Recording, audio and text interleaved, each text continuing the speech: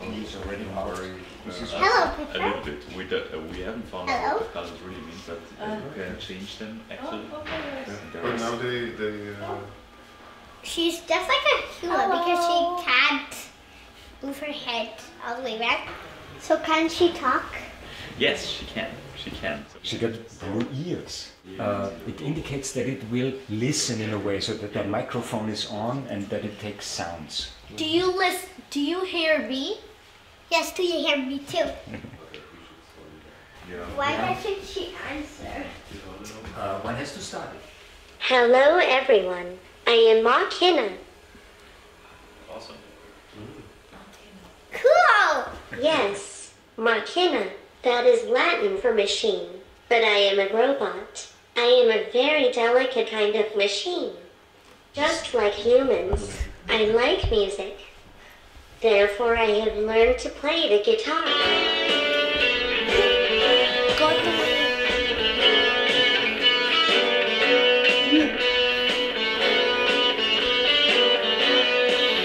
Can you play the saxophone? Yes. very Yes.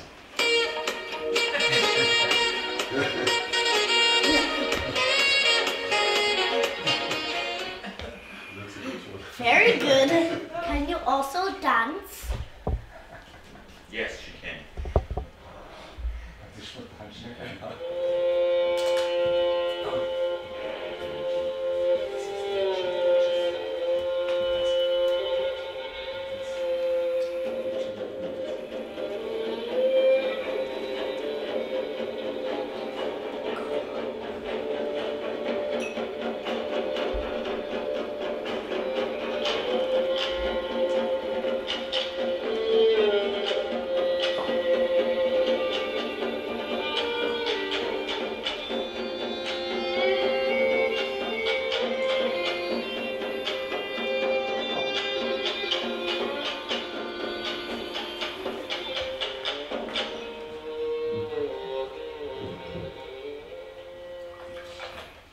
That was very good.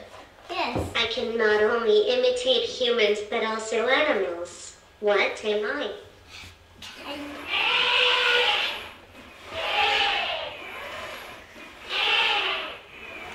An elephant. Very good. What am I now? I know. A gorilla.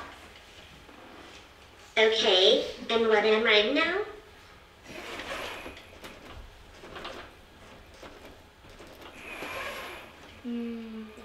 No idea. A squirrel, maybe? Yes. Very good. I can also express feelings. For example, I can be confused.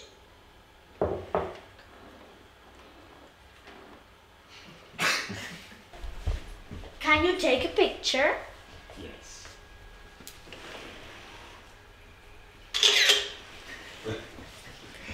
You have to know, the camera, here is a camera, this tiny hole, then in the mouse there's another camera, and also in the eyes are two cameras. So she has 4 cameras. And do you see the red light here in the eye? Yeah, this is a laser beam which measures distance. So when you are here, it measures the distance from here to your face. I am Makina. I am a robot. These are professors. These are These are professors, I can say. Did you do that? We are totally freshmen with the machine and have to learn a lot at the moment. And what have you learned so far? Not to get to be somehow impressed when I get looked at like I'm looked at now, when the machine looks into my eyes, with these manga eyes, so cute and so full of emotion. As humans we are so much impressed by what we see. So there are cute eyes, and my first reaction to the robot is according to the cuteness of the eyes and the fact that it looks into my eyes. And as it looks into my eyes, I think, I confer, I project that there's a reason behind that it looks into my eyes. Interest towards my person. But there isn't, of course. nothing. At this point, Pepper is an interesting platform due to its cuteness, as it produces no barriers whatsoever between people and itself as a machine. We can actually explain to people, including children, that this is just a machine, and we can explain how it works. Other people then say like, well, but maybe the children get attached to the robot, so that could be a problem. So there is an ethical discussion about that. I see that they treat it like a human, they talk to it like a human, they have the expectations also that it responds like a human. That sometimes is the case, but sometimes not, because the robot is not so autonomous as people expect. People expect it to do all kind of things by themselves and respond in a human-like way all the time.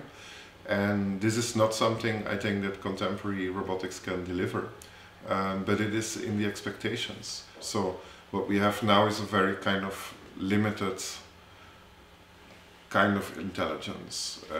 Of course, computers were already much better than humans in doing fast calculations. Robots can do more. And for example, there were computers that could play certain games better than humans and so on. And so there's definitely progress. But before we get to any stage where we can say this is really human-like, I'm very skeptical about that. Hello? Can you please come to me? I'm standing right behind you. Can you please come? I like you. Now can you please come finally? I am right here, just behind you.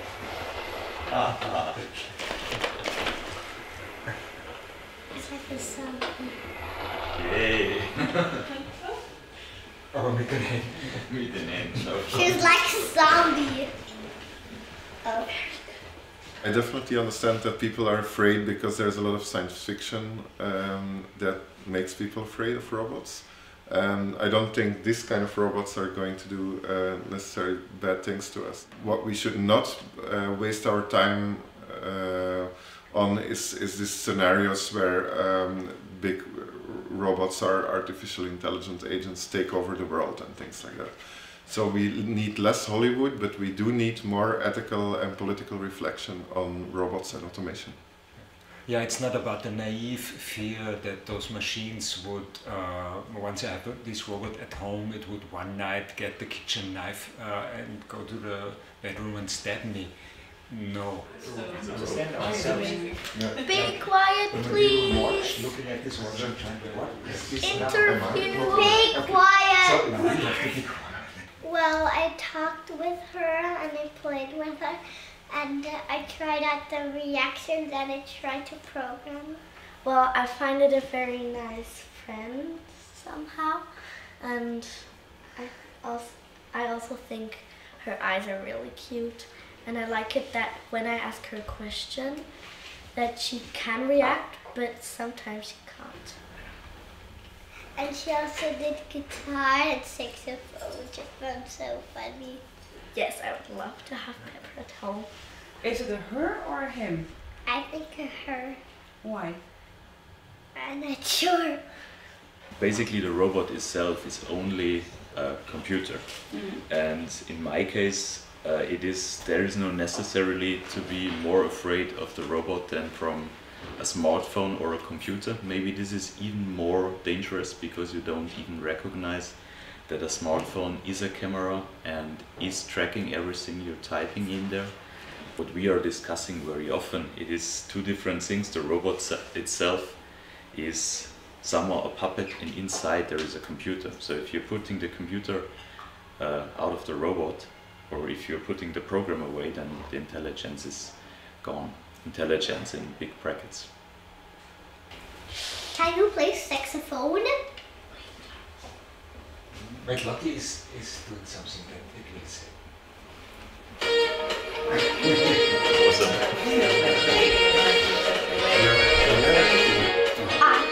Schon.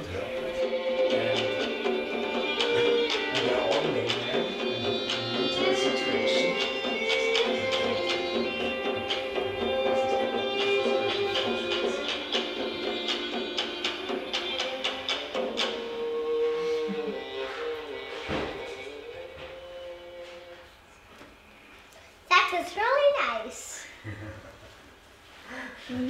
That was very good.